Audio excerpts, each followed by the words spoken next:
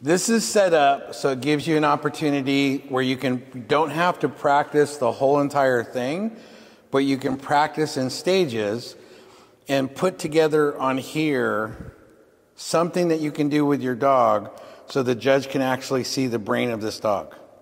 They're going to see the conformation ring, and they're going to be able to do the exam and find everything they need as far as length of bone, angles of bones, coat texture, any physical attributes like that. But what they need to do to make a decision to say this is the best dog for this breed, they need to see the brain. They need to see the dog do something.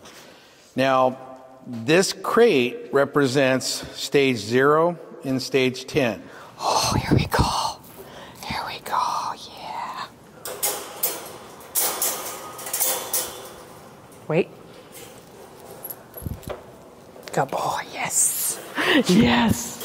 Is it time? Is it time? Yeah, it's gonna be time. Oh, yes, it is. Here we go. Good. Head straight.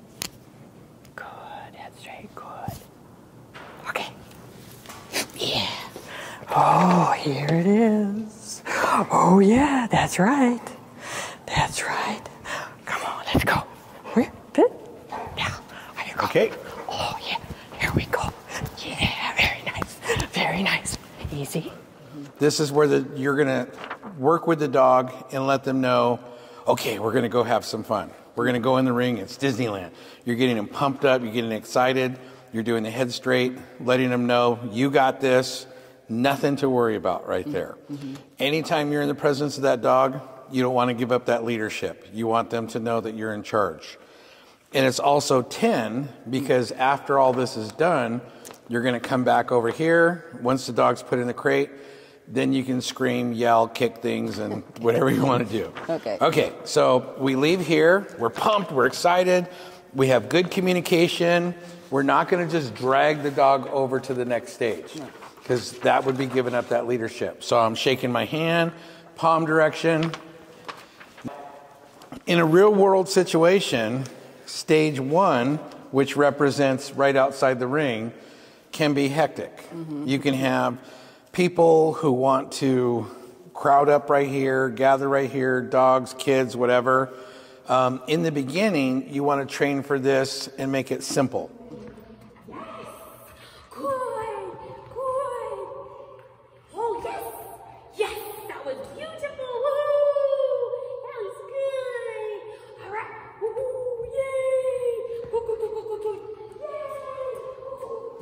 Later on, you can start to add distractions, put some stuffed animals, anything with sight, scent, and sound can be a distraction. Okay. So at stage 1, you're going to be here ready to go in. They're going to say, number 5, whatever your number is. You have seconds to get this dog to do something to let them know that we're about ready to go in and work. So maybe just a quick twirl, a high five, something where you're the leader, asking the dog to do something, so that puts you in that leadership role. After we get this dog to do a quick little trick, then I shake my hand, let the dog know we're going to come into the ring. I have good communication. As I enter a ring, the dogs usually scan this ring. So you want to shake this hand to tell them again to focus on this hand right here, and we're going to lead them to stage 2. At stage 2, I can slow them down, get in front, and do another trick. If you're in the best of breed competition, you will have plenty of time at stage 2, so the judge will be checking armbands and checking everybody in and stuff like that. If you're a singleton, you may only have about as much time as what you had at stage 1. Okay. If you're lucky enough to get just a few dogs inside here, it still gives you more time, so you can do a more complex trick here. And I would suggest writing down the trick you're going to do at stage 1, a couple of different tricks you would do at stage 2, because again, sometimes you'll have more time than others. So let's say we have some time here. I want this dog to leap up into the air, maybe give it a treat up here, do a twirl, something that as we start studying the breed, we learn what this dog has to have as far as power, energy, focus, what it says in the breed standard to do the job that it's bred to do. So if they have to be athletic, if they have to be agile, you know, these are some things that you can add here with a list of tricks and stuff like that. Okay. Then your judge usually will come out when they're ready to judge, come out towards the center of the ring, and here's where we're going to control this energy.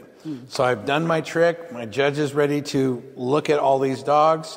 So now I'm going to lean forward, walk backwards, and slowly come into this nice free stack at the end of this 6-foot lead. By doing that, my judge sees this dog can stand on its own, where the rest of your competition is probably trying to hand stack, which most dogs don't like to be hand stacked unless you have a really good connection. So you got feet going in all kinds of different directions. Here, your dog is standing on its own, looking spectacular. So I don't really like to, at stage 2, do a hand stack, even if the rest of the whole crowd is doing that. Okay, so from stage 2, the next stage we have is stage 3. Stage 3 is a gating stage. So you're not going to be stationary right there. But what I do at a gating stage is I figure out where my judge is viewing, and I give them the appropriate gate for where they're at. Like, for instance, if your judge is right out here, your judge is going to see the side gate. So I have to really concern myself with the amount of reach, drive, and that center convergence at stage 3. So as I get started here, and I start to gate through where stage 3 is, I make sure my stride is appropriate for the breed. And then a lot of times, if you watch your judge ahead of time, you'll see that they stop looking at a dog at a certain point and go to the next dog. Yeah, I see that. Before my judge, let's say it's this blue thing right here. If my judge stops looking at the dogs there, I've already shown my judge good gait right here. Okay. So before I get here, I may do another play with a purpose. Oh, okay. So maybe a nice little leap to show the athleticism of this dog. Okay. I want my judge to look at my dog a little bit longer than most of the other dogs. Okay. Okay, so that takes care of stage 3. Then I will normally have to wait over here at stage 8. Okay.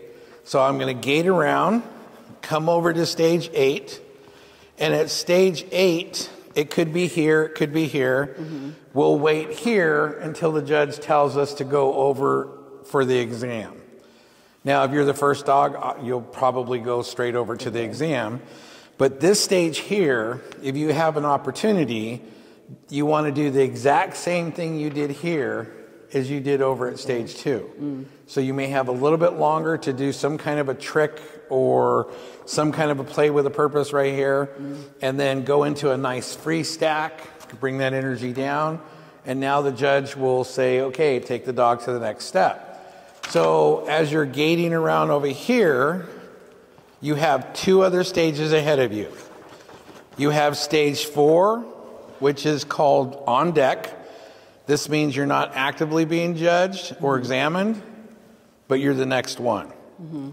So you want to find some way to play with your dog, create that connection, have this dog excited about doing the job and being in the ring so it doesn't get bored.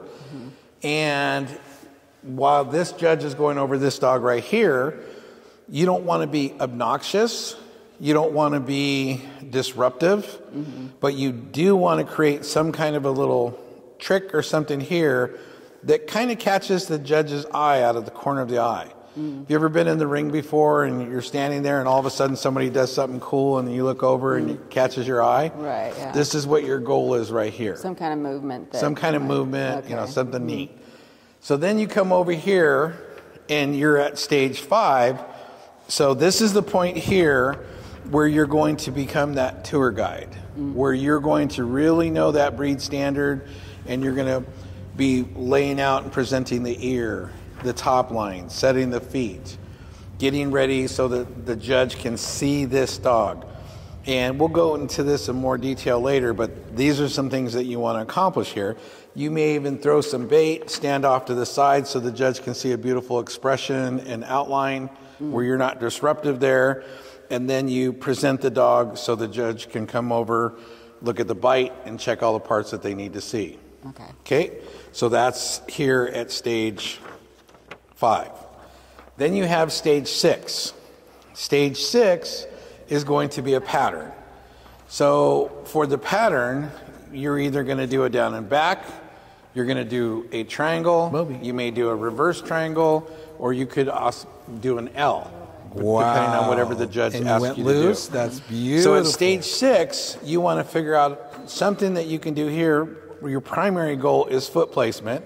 So the judge needs to see your dog with its foot placement when viewed from the rear, viewed from the front, and viewed from the side. So you have to know what that is for your breed. Now, when I come back, or I'm down on the corner, I may do some kind of a play with a purpose so the judge can see that this dog can actively do the job that it was bred to do. Like for instance, let's say I have a cattle dog. If I have a cattle dog, I may be over in that corner and I duck a little bit when I come back to the judge, and that'll show that this dog could actually make a quick turn and duck just like if it was working cattle. Okay. So for each breed, you want to find something either over there or coming back to here that will show that play with a purpose. And that's what you would write down on 6. Okay.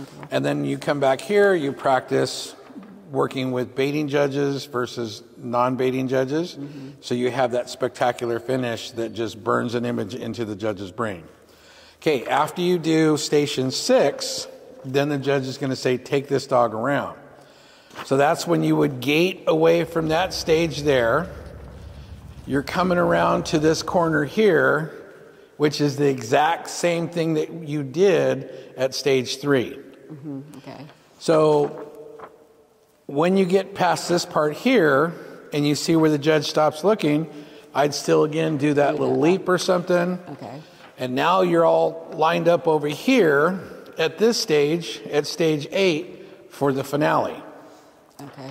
The finale is when the judge is standing like where you're at, looking at all these dogs and saying, okay, which dog am I going to pick for what?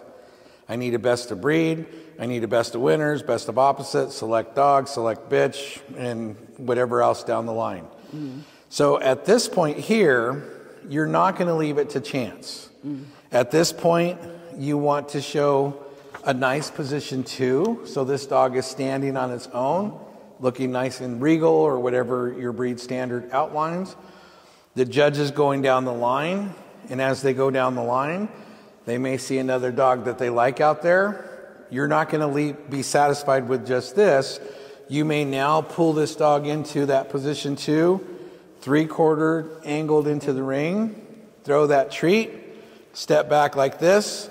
When the judge turns around, they see your dog standing out here by themselves. Anytime the judge isn't watching, if you feel that this judge has not made that decision yet, you want to step up to the plate and try a different position. Okay. If you watch the video, training the dogs for winners photos, it actually breaks down and teaches you how to do 5 different positions right here. Here we are, the judge makes their decision. If you win, when you win, you're going to get super excited and pay this dog for all the hard work. Woohoo, good job! And be excited to head over to the next stage, which is stage 9. So stage 9, you're excited, you're pumped, everybody's congratulating you, whatever color you got right there. You still want to keep things going. Okay. So you're doing a high five, you may get the ribbon or rosette from the judge, hand that to your dog, let your dog carry that out of the ring like a trophy. So always want to let this dog know what an amazing job that they did. To keep his energy up and Exactly. showing himself, basically. And keep him wanting to come in here day after day after day, right. and not happy. not get that dog show burnout. Right. Okay, so whether you came from here where you didn't win or you came from here where you won something, it's still not over yet. You still have to get this dog to the crate. Okay. So woohoo, lots of excitement, good communication. You're leading this dog over to the crate. So now we're at stage 10. I give this dog a head straight, give him a treat, trophy toy, something of high value right there, pop him in the crate. As soon as they go into that crate, now I can breathe and cry or cheer or go break something. So one of the things that I have in my head is that when I'm at stage 1, this is my only shot to win this show. When I'm at stage 2, this is my only shot to win this show. When at stage 3, at every one of these stages, if you put that kind of effort into this, you're going to be working harder and looking better than all the other dogs out there. Okay.